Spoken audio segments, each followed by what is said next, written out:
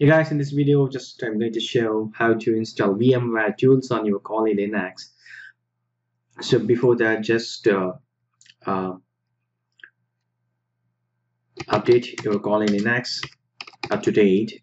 It's a command is apt-get update. Yes, just it's getting updated, so it's done.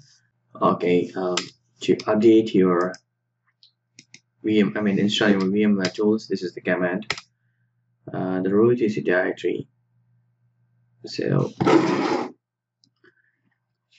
why it's not working? Yes, okay. Yes, I just did some mistakes. So it's corrected. Yes, it's getting installed. VMware tools it's gonna install. Wait for some time, and once it is done, we need to reboot our system. So now everything is installed. So just reboot this.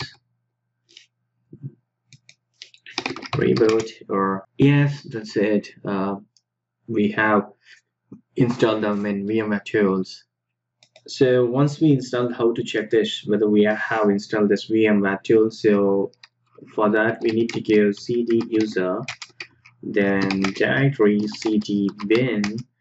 Here you can see this. To check that, ls-help, I can show this whether we am right. So yes, see, all these VMware tools are installed in our system, but going forward in my next video I'll be working with this.